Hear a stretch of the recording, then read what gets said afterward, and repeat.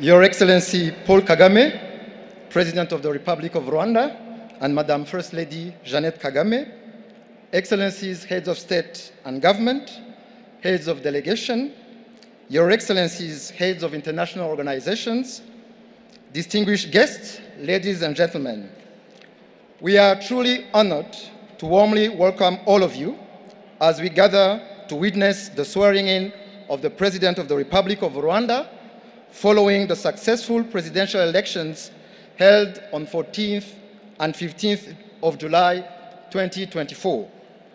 Rwandans are happy that the elections were conducted smoothly, both within our borders and among the Rwandan community living abroad. Excellences, Mesdames et Messieurs, alors que nous nous apprêtons à entamer ce nouveau chapitre, je voudrais vous exprimer nos sincères et chaleureux remerciements à tous les pays frères et amis du Rwanda qui continuent de nous accompagner dans notre marche vers le développement. Nous nous réjouissons de poursuivre notre collaboration dans les années à venir.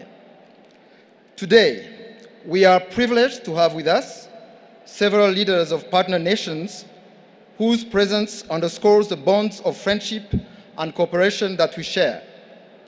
Please join me in recognizing their presence. His Majesty, King Mswati III, Head of State and Ingwenyama of the Kingdom of Eswatini, as well as Inkosikati Make Lamashwama.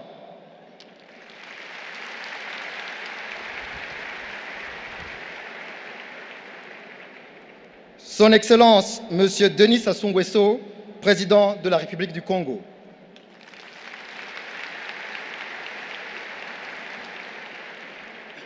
Son Excellence, Monsieur Ismaël Omar Guelleh, Président de la République de Djibouti.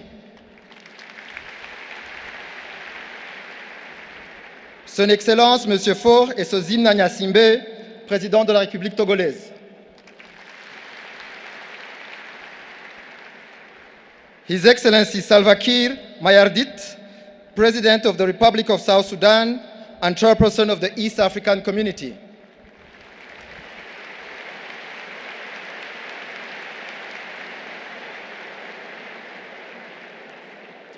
His Excellency Filipe Jacinto Nyusi, President of the Republic of Mozambique.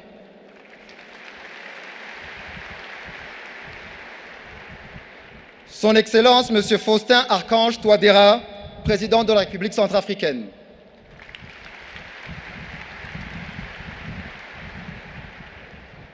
His Excellency Nana Addo Dankwa Akufo-Addo, President of the Republic of Ghana.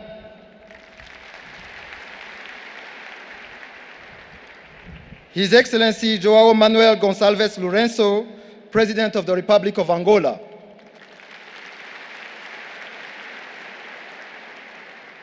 His Excellency Emerson Dambudzo Mnangagwa, President of the Republic of Zimbabwe.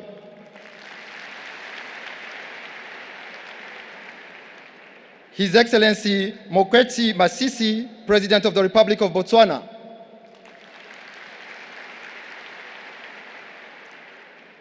Her Excellency Sahle-Work Zewde, President of the Federal Democratic Republic of Ethiopia.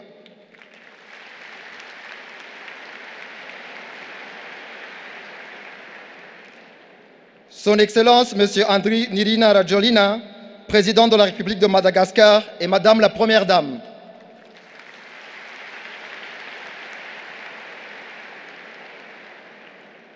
His Excellency Lieutenant General Abdel Fattah al-Burhan, Abdelrahman al-Burhan, President of the Transitional Sovereignty Council of the Republic of the Sudan.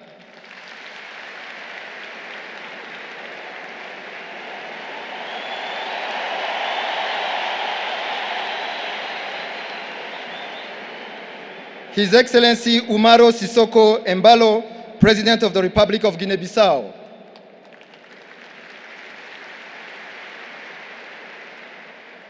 His Excellency Waver Ramkalawan, President of the Republic of Seychelles.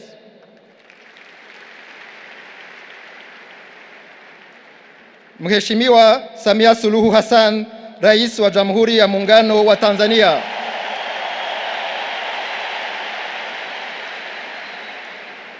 Son Excellence le général de corps d'armée Mamadi Doumbouya, président de la République de Guinée.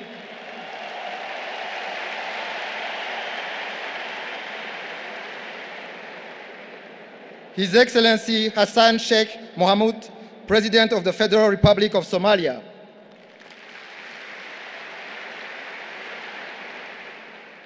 Mheshimiwa Daktari William Ruto, Rais wa Jamhuri ya Kenya.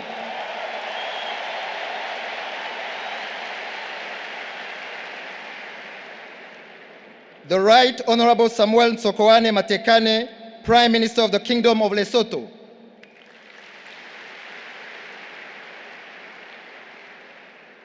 His Excellency Patrice Emery Trovoada, Prime Minister of the Democratic Republic of Sao Tome and Principe.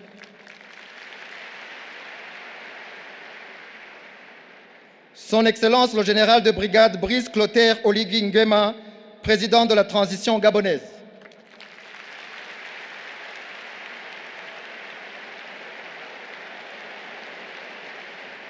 Son Excellence Monsieur Ousmane Sonko, Premier ministre de la République du Sénégal.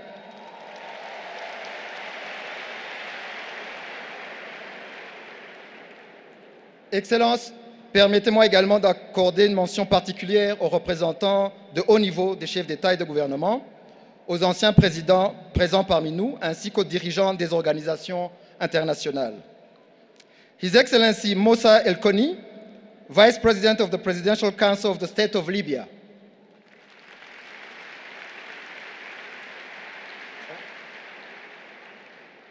Her Excellency Jessica Alupo, Vice President of the Republic of Uganda and spouse.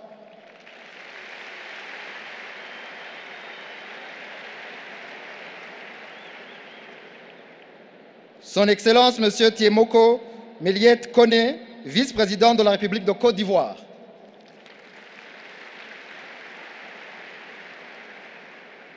The Right Honorable Michael Biswick Ussi, Vice President of the Republic of Malawi.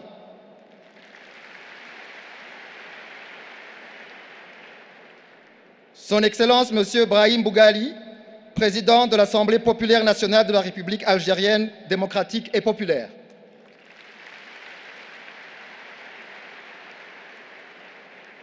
Son Excellence Monsieur Salama Ali Salem Hama, Président du Conseil national sahraoui.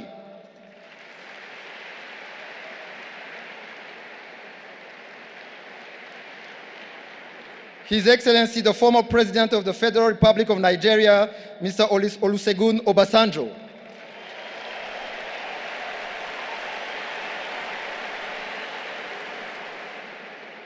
His Excellency, the former Prime Minister of the Federal Democratic Republic of Ethiopia, Mr. Haile Mariam Desalegn. Son Excellence, Monsieur Moussa Faki Mahamat, Président de la Commission de l'Union africaine.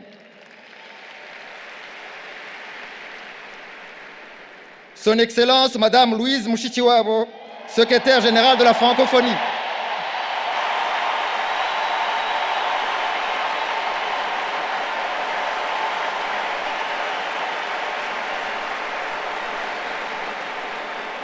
Her Excellency, Veronica Mweni Nduva, Secretary General of the East African Community.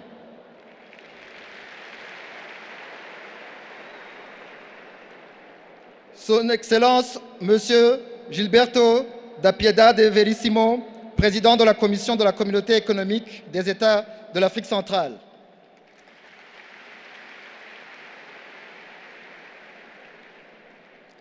Her Excellency Chileche Mpundu Kapwepwe, Secretary General of the Common Market for Eastern and Southern Africa.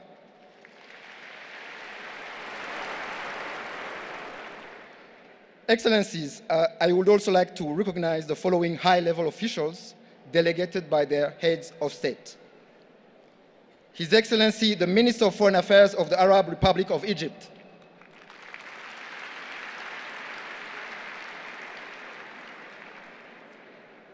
His Excellency, the Minister of Foreign Affairs of the Republic of Equatorial Guinea.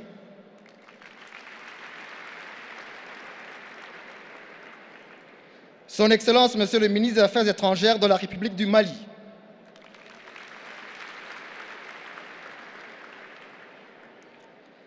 His Excellency, the Minister of Foreign Affairs of the Republic of the Gambia.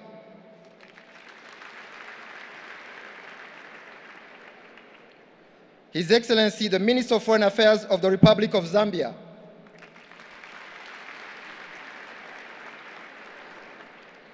Her Excellency, the Minister in the Presidency for Planning, Monitoring and Evaluation of the Republic of South Africa.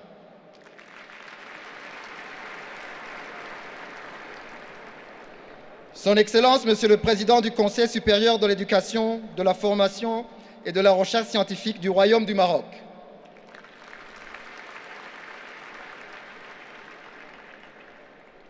His Excellency, the High Commissioner of the Republic of Mauritius.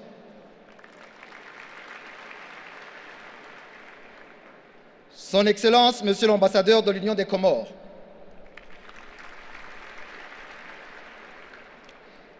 Finally, I wish to acknowledge the presence of high-level officials from foreign political parties of the following countries: the People's Republic of China,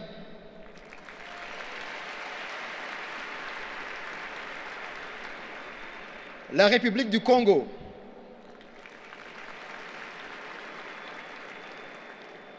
the Republic of Uganda,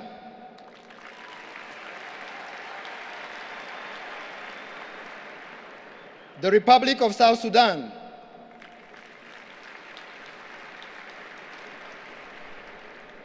the United Republic of Tanzania,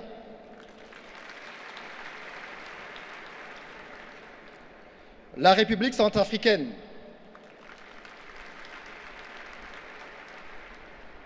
the Republic of Cuba,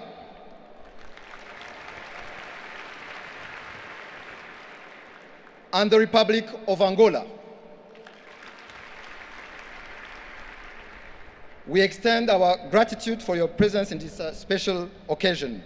Je vous remercie. Thank you. Asanteni sana. Murakoze. Arakoze Ministre w'Ububanyi n'Amahanga Bwana Ndungire Olivier kutwereka abashyitsi baje kwifatanya natwe muri muhango. Twongere tubashimire cyane tubaha amashyi rufaya.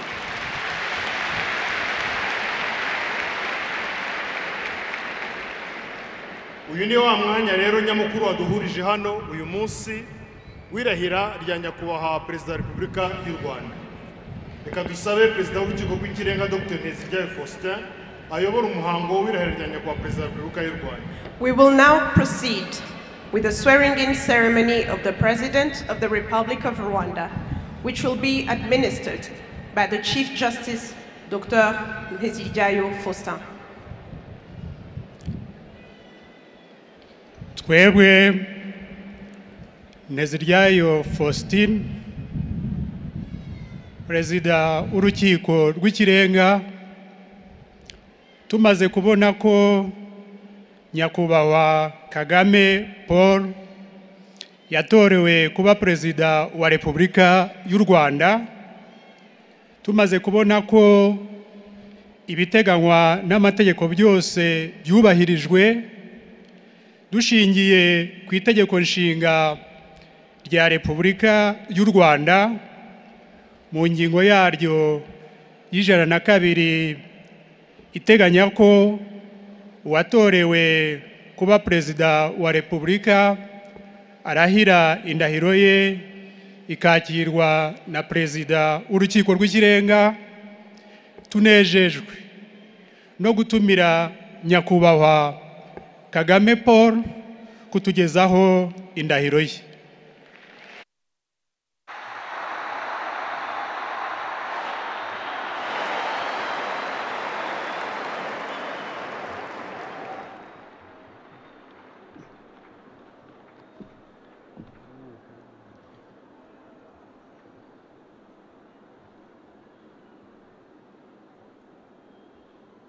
Jewe Kagame Paul ndahiriye u Rwanda ku mugaragaro ko ntazahemukira Repubulika y'u Rwanda, ko nzakurikiza nkanarinda itegeko nshinga n'andi mategeko, ko nzakorana umurava imirimo nshinzwe ko nzaharanira amahoro n'ubusugire bw'igihugu,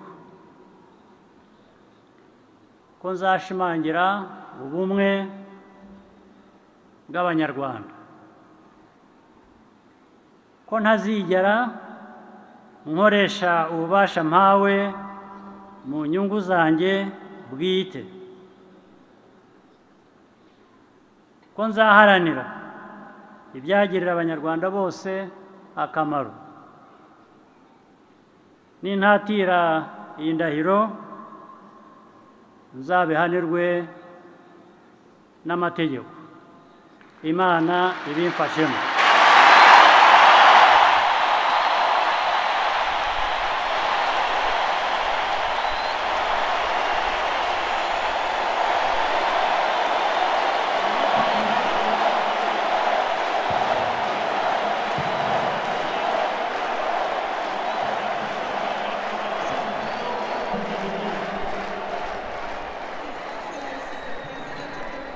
Of Rwanda will now proceed to signing the certificate of inauguration.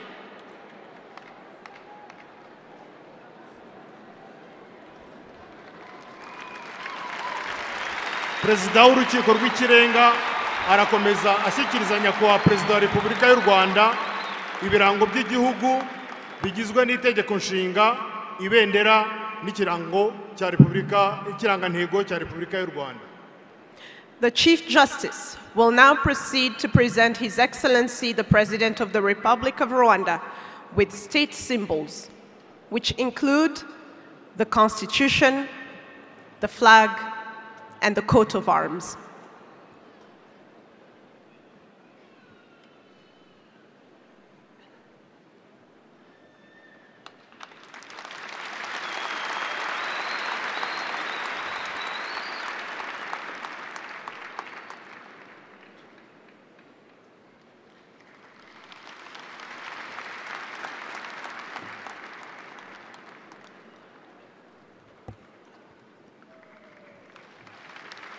Umugaba mukuru w'ingabo z'u Rwanda agiye gushyikiriza Perezida wa Repubulika y'u Rwanda, akaba ari nawe mugaba w'ikirenga w'ingabo z'u Rwanda, inkota n'ingabo nk'ibimenyetso byo kurinda ubusugire bw'igihugu.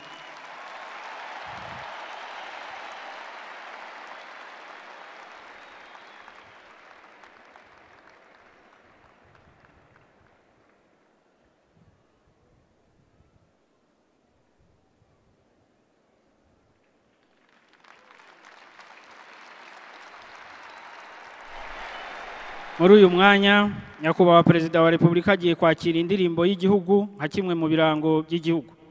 Turasaba umugaba mukuru w'ingabo guherekeza nyakubahwa Perezida wa Repubulika aho bamuteganyirije. Mbere yuko indirimbo yubahiriza igihugu cyacu icurangwa, hari buraswe imizinga inshuro 21 nk'ikimenyetso cya gisirikare cy'icyubahiro mu bihabwa umukuru w'igihugu. Nkaba ngira ngo mbasabe duhaguruke dufatanye kuririmba indirimbo y'igihugu cyacu. Abari mu nzego turasuhuza, abandi turahagarara mu cyubahiro. Please rise for the 21 gun salute and the national anthem.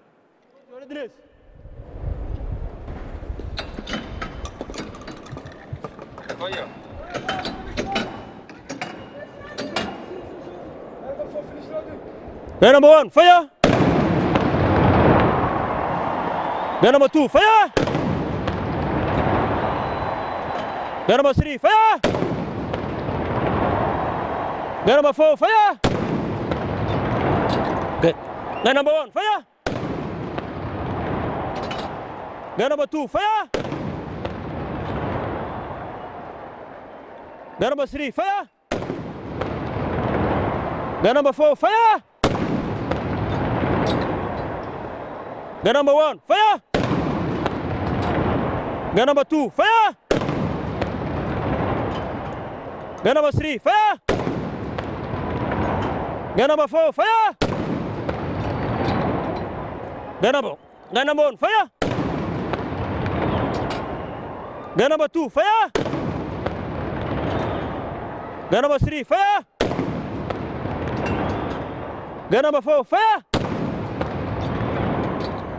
Gun number 1, fire! Gun number 2, fire! Gun number 3, fire! Gun number 4, fire! Number 5.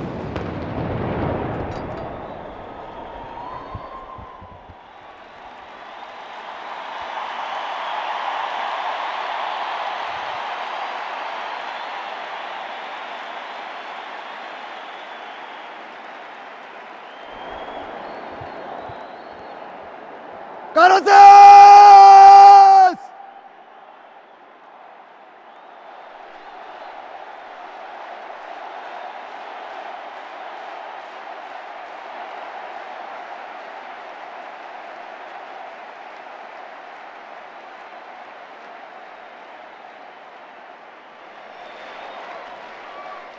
Ibendera! Umwanya! Salute y'igihugu!